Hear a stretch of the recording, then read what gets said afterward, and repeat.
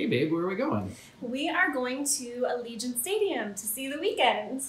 Awesome. That sounds fun. I know, it's a good time. Let's go.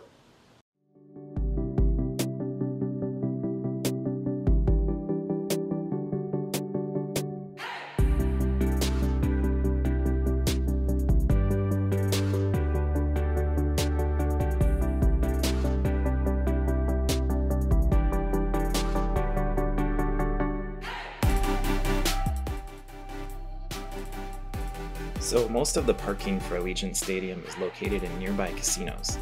It was really crowded with traffic and took us a long time to get into any parking areas. So make sure you give yourself plenty of time to get to the stadium if you're driving yourself there. We ended up parking in the same parking lot we used when we went and saw Carrot Top. It's a small lot between the Luxor and Excalibur. It was one of the few lots that still allowed the use of MGM Pearl rewards for free parking. All the other lots seemed to turn into paid parking for Allegiant. Once we finally parked, we made our way to the stadium using the Hacienda Bridge. They close it to vehicle traffic on event nights.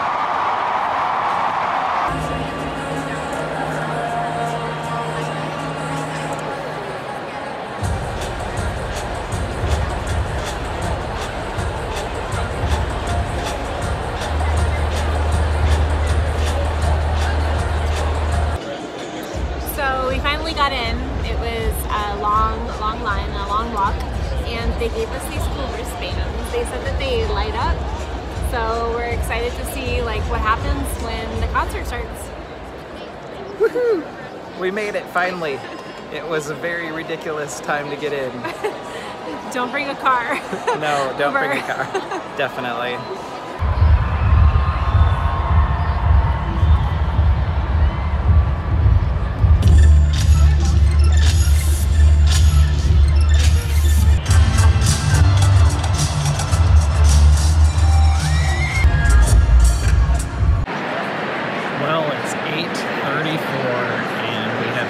Started the concert yet, even though our tickets were for 6:30.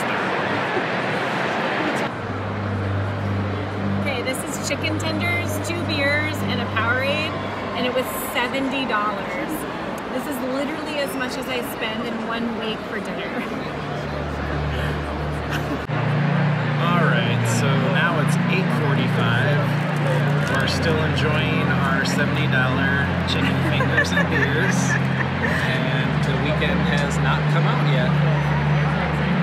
And yes, again, the tickets were for 6:30, just in case you were wondering.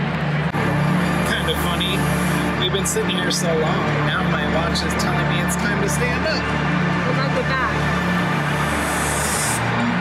Maybe someday we'll get to see the Weeknd. We'll have some final thoughts after the concert, but so far, gotta say, seeing a concert at Allegiant Stadium is not the best experience. Wouldn't recommend it so far.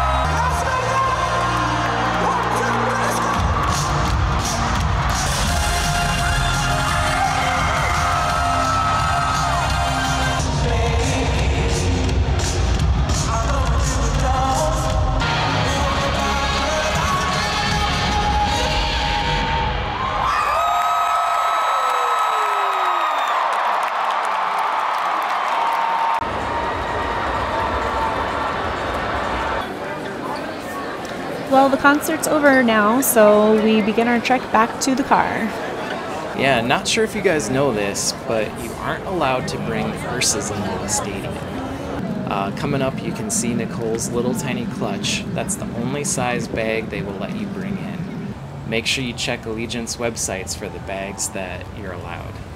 Yep, while we were waiting to get in, we actually saw so many women turned away because of their purses. Some of them literally just threw them in the bushes, so don't bring a big bag to Allegiant. Coming up to our parking spot at the Excalibur self-parking that we found, and we did get free parking at least using our Pearl card. So it'll be one silver lining of the whole night. All right, we're back home from the Weeknd concert. What'd you think, Nicole? Honestly, I'm not in a very great mood.